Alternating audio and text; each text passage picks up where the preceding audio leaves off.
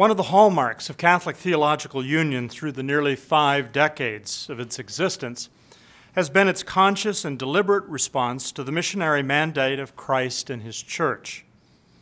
In those years, CTU has prepared hundreds, indeed into the thousands, of young men and women to serve the cause of the gospel in countries beyond their own homelands.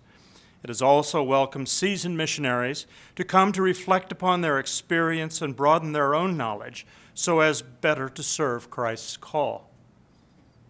And CTU has also been an important site of reflection on the meaning and direction of mission, building upon the teachings of the Second Vatican Council. Those familiar with this work here in this regard will recognize some of these themes, and let me just name a few. The mutuality of mission between those who are sent and those who receive them, a veritable medley of gifts and strangers. The transformation of the missionary in the encounter with others, the sensitivity needed to enter another's garden, and the experience of mission in reverse. Enculturation as a privileged moment of the manifestation of the gospel in cultures. The pursuit of justice as constitutive of the gospel message. The meaning and prospects of interreligious encounter, especially with the Abrahamic faiths. Prophetic dialogue as the mode of being and acting that holds together important dimensions of how the message of Christ is to be proclaimed and lived. Peace building and reconciliation as enactments of the experience of Christ's presence. All of these themes and more have characterized the development of a theology of mission at CTU through the years. Indeed, it behooves the School of Theology and Ministry to be in the forefront both of deepening the Church's understanding of mission and of implementing these understandings in the preparation and development of missionary practice. This understanding and implementation is an ongoing task, one prompted in a special way by new teachings on mission coming from the magisterium of our Church. The publication of Pope Francis's apostolic exhortation Evangelii Gaudium is a singular moment in which to turn once again in a deliberate way to a renewed reflection on the Church's missionary mandate and practice. Evangelii Gaudium not only evokes new reflection, the document itself is about evangelization in our time. Its enthusiastic reception, both within the Roman Catholic Church and well beyond, indicates how it has touched a profound chord in the hearts of Christians about the fundamental meaning of Jesus Christ for our times and the implications of the Christian message for a globalized world. In these reflections, I would like to take up the challenge that this apostolic exhortation provides us and suggest at least one perspective that emerges from it that can indicate an important development in our understanding of mission today. It is anchored in what has already become the signature theme of this pontificate, the theme of mercy, and points to one dimension of its enactment, namely our engagement with truth. So first, mercy, key to the message of the gospel. The very center of being a Christian is our encounter with Jesus Christ. To experience that encounter is to experience God's mercy, which means that, and I quote Evangelii Gaudium here, when everything is said and done, we are infinitely loved by a God whose very being is an unbounded love that reaches beyond our failings and shortcomings and offers us forgiveness. As it says in Lamentations, the steadfast love of the Lord never ceases. His mercies never come to an end. They are new every morning. That we could be so loved should fill us with joy, a joy we cannot keep to ourselves, but, like this great love imparted to us, urges us to share it with others. This Pope Francis sees as the heart of the Christian mission. Here he echoes the words of his predecessor, Pope John Paul II, who in his 1980 encyclical, Dives in Misericordia, says forthrightly, and I quote him here, "Mercy constitutes the fundamental content of the messianic message of Christ and the constitutive power of his mission." Mercy here should not be understood in its more narrow modern meaning as an indulgence extended to wrongdoers by a more powerful lawgiver who forgoes the right to punish wrongful acts. Nor does mercy mean indifference to evil, sin, wrongdoing, and injustice. Rather, mercy has to be understood in its most fundamental biblical sense of the word chesed, sometimes translated as loving kindness. In the Hebrew Scriptures, it is considered one of the most fundamental characteristics of God, one who is slow to anger and abounding in kindness. To know God is to know and experience God's mercy. God, the Pope reminds us, never tires of forgiving us. If anything, we are the ones who tire of seeking mercy.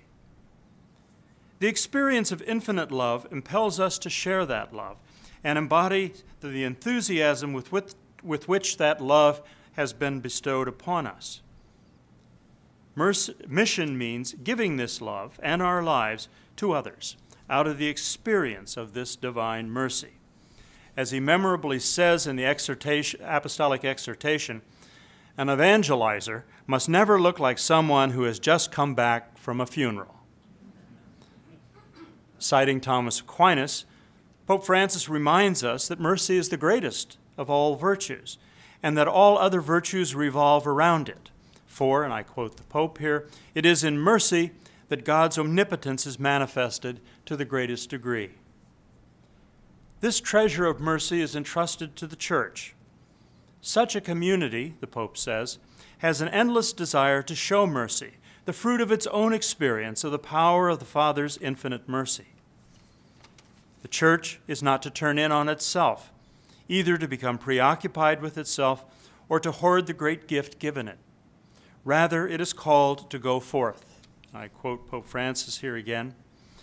In our day, Jesus' command to go and make disciples echoes in the changing scenarios and ever-new challenges to the Church's mission of evangelization, and all of us are called to take part in this new missionary going forth. This going forth, this missionary option, as the Pope calls it elsewhere in the exhortation, becomes capable of transforming everything, even the Church's accustomed way of doing things. Here he cites John Paul II once again. All renewal in the Church must have mission as its goal if it is not to fall prey to a kind of ecclesial introversion.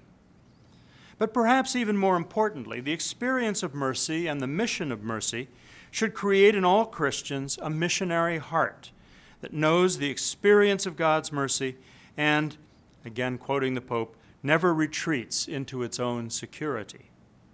It has a deep compassion for the weakness of others and, as well, an acknowledgement of our own weakness and shortcomings.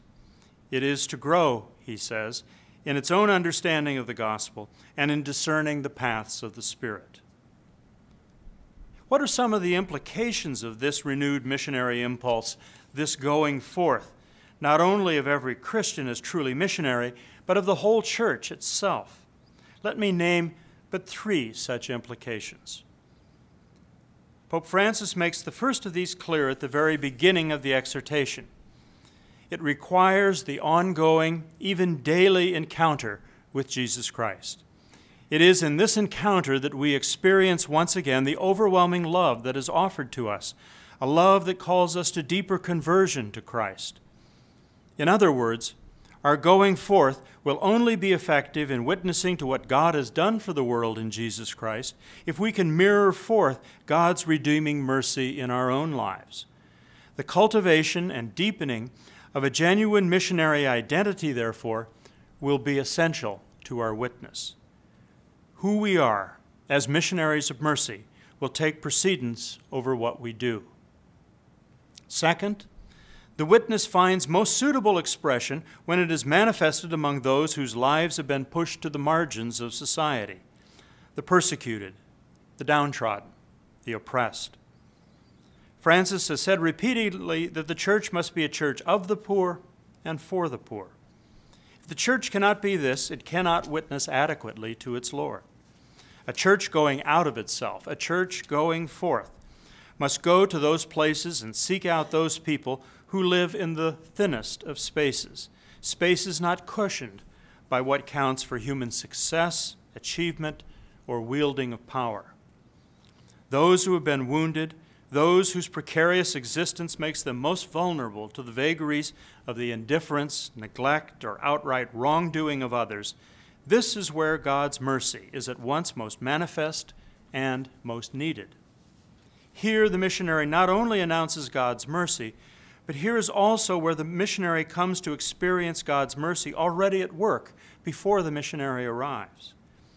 To be in those thinnest of spaces is to be schooled and challenged to a deeper experience and understanding of how God's mercy is at work in the world. Francis's now famous image of the church as a field hospital captures this sense of mission in a most imaginative way. Work in a field hospital sets aside those issues that can only be relevant in relatively good situations and seeks out the essentials that makes the difference between life and death, between extinction and flourishing. Third, this going forth of the missionary church is but an extension of the going forth, the missio, of the Son and the Holy Spirit, sent by the Father into a world that is loved and to be redeemed. Our own going forth takes us up into the going forth of the Trinity, a going forth that in turn manifests the deep relations of communion within the Trinity itself. Going forth, therefore, does not mean going away from. Rather, it means entering into the communion that God has with the world, and that is manifest in the Trinity itself. By our going forth, we become who we were meant to be. We become the image and likeness of the God who has created us, who has redeemed us, and who calls us to the final reconciliation of all things. Now, truth. An ongoing struggle for people in contemporary societies will be not restricting mercy to mere indulgence toward wrongdoing.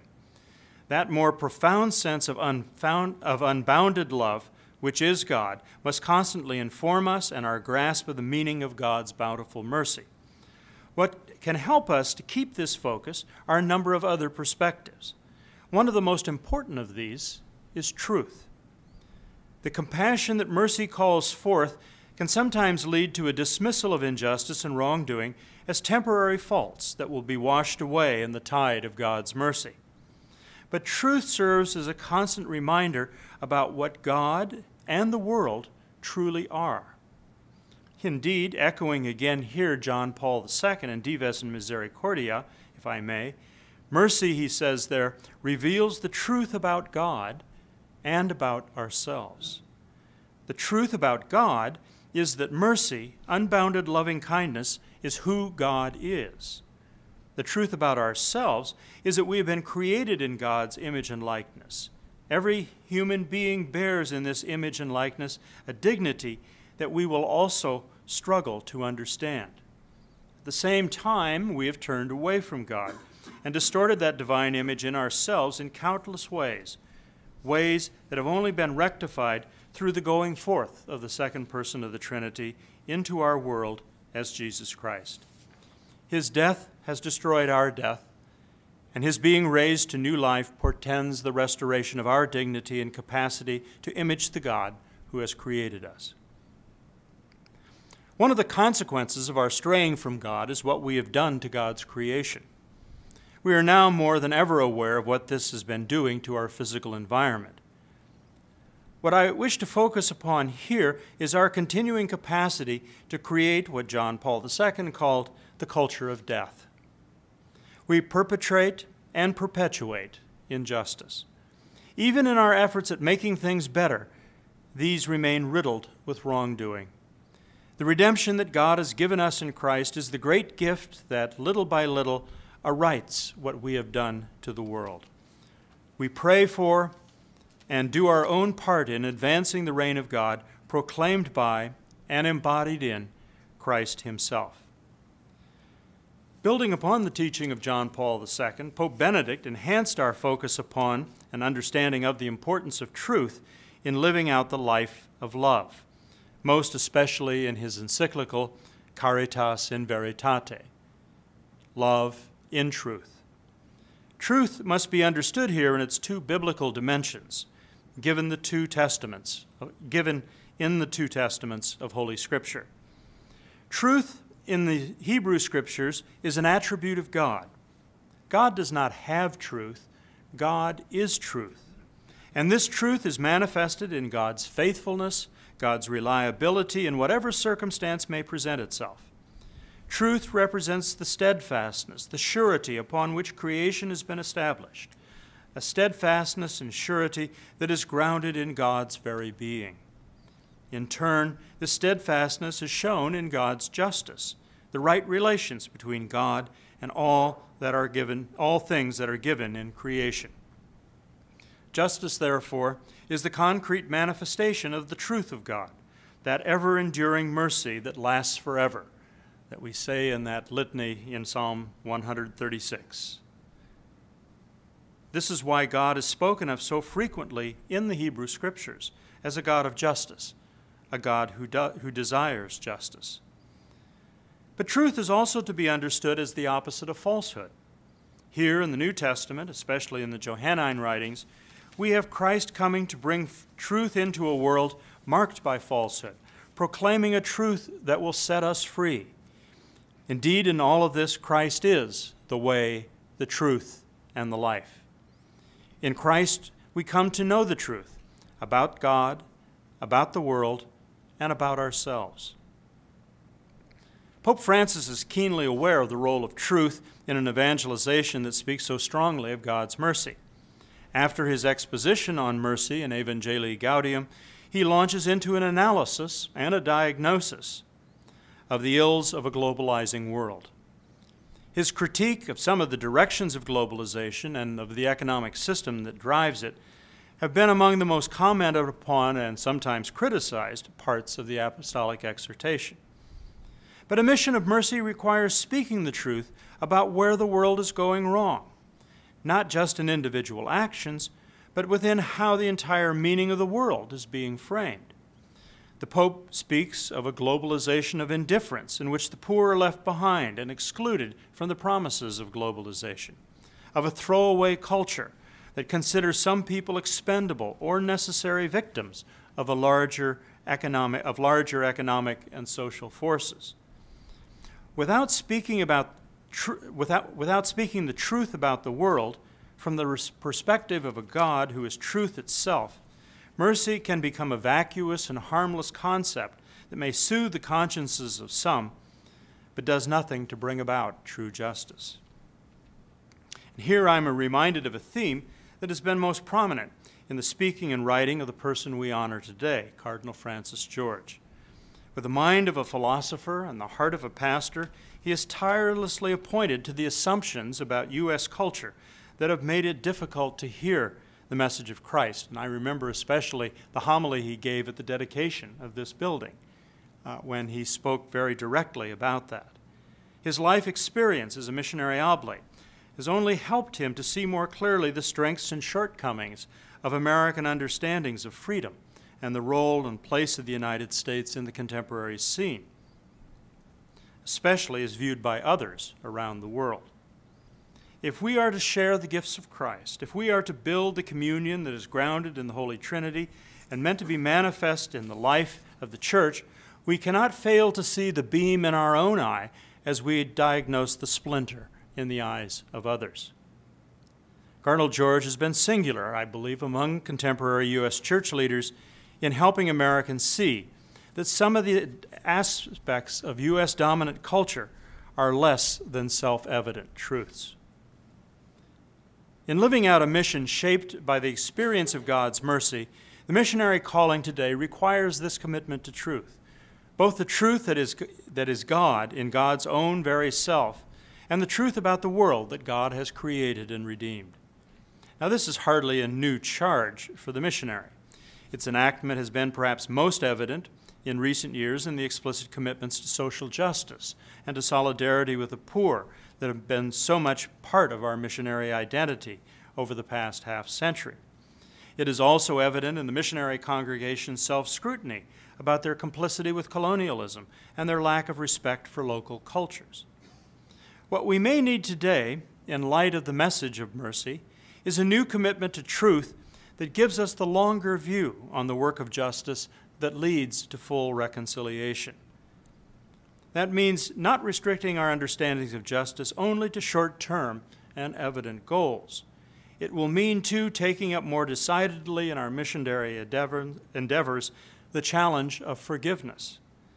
This cannot be a cheap forgiveness that ignores or suppresses the truth about the past and the suffering of victims, but must be a forgiveness that helps build a better, more just, more peaceable future for our world. Let me conclude. It has become a common practice among peace builders who are Christians to reflect on the words of Psalm 85, verse 10, as a formula for asserting and balancing dimensions that go into building a genuine and long-lasting peace. This practice was first suggested by Mennonite peace builder John Paul Lederach, one of the leaders in conflict transformation, a name quite familiar to our students here. It calls attention to four essential elements of peace building. Psalm 85:10 reads, "Mercy and truth will meet, justice and peace will embrace."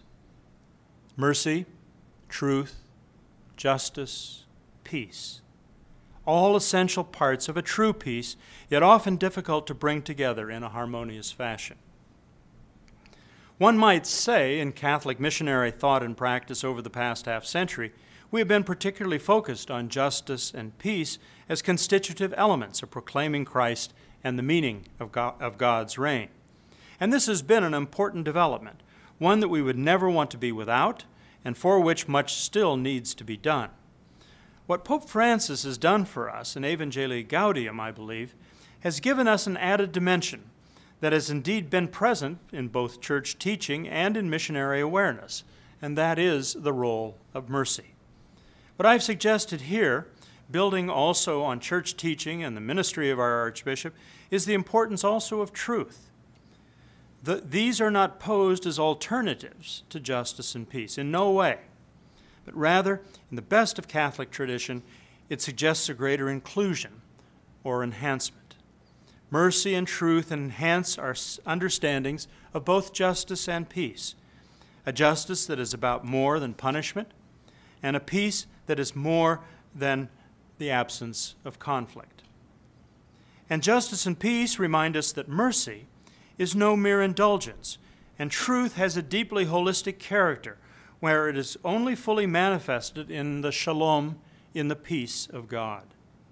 Together, mercy and truth, justice and peace will help us meet the challenges that lie before us in our fidelity to the missionary mandate given us as we move deeper into the 21st century. Thank you.